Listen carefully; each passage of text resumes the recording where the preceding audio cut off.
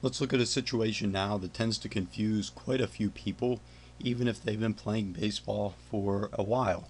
And that is what happens when a runner runs out of the baseline. Is running out of the baseline.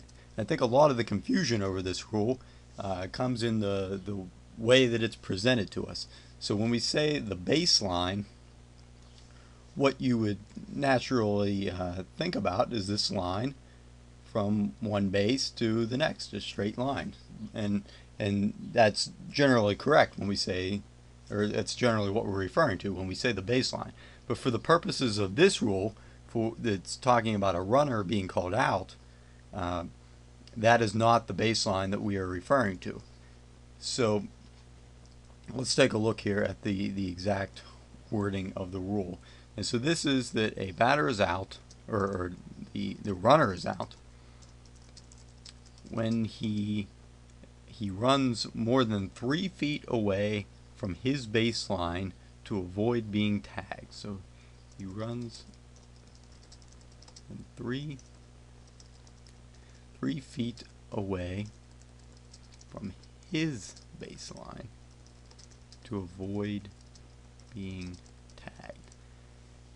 And so if the fielder is if the runner crosses paths with a fielder who's attempting to make a play on another runner or at another base, then he's allowed to run out of the base. But this rule really comes into play whenever the fielder's attempting to make a play on him and they're kind of standing right by side. So the key word in this rule, I think, is right here, and that is his baseline, and that's a little bit different than the general baseline. So the rule goes on to clarify this. What does his baseline mean?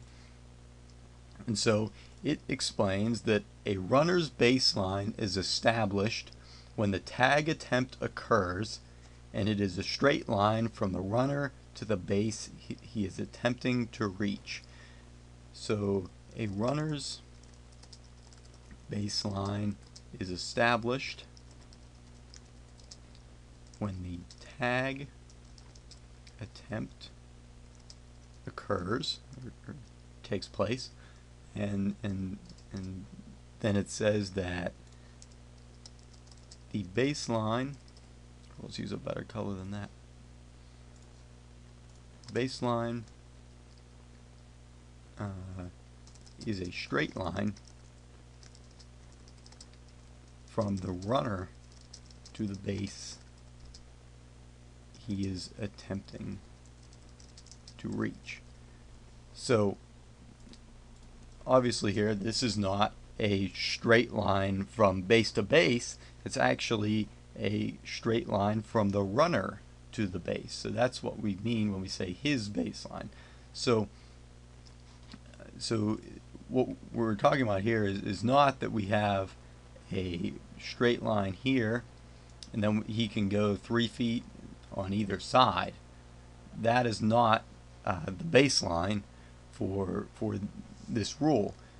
Basically what this rule is, it completely depends where the runner is standing. So if the runner is standing here, then we would draw a straight line from him to the base, and then he would have, say, 3 feet on either side of that. So he can go from here to here, and that's assuming that the fielder who has the ball attempts to tag him in this spot here.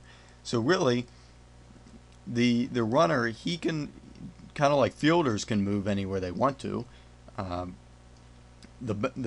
runner, he can also stand anywhere he wants to.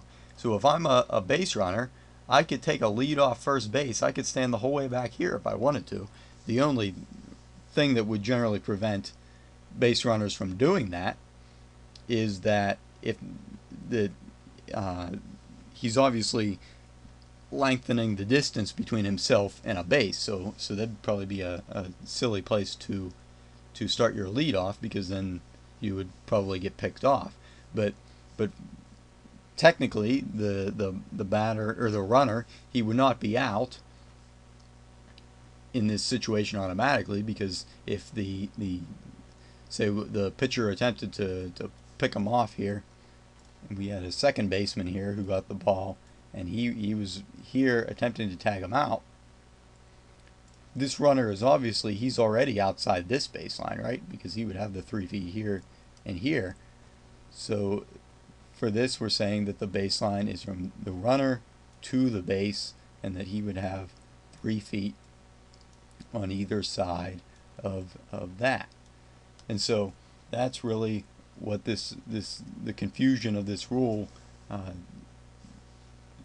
that's where it comes into play, is because we're talking about the runner's baseline, his baseline, and the straight line from the runner to the base, and not from a base to a base.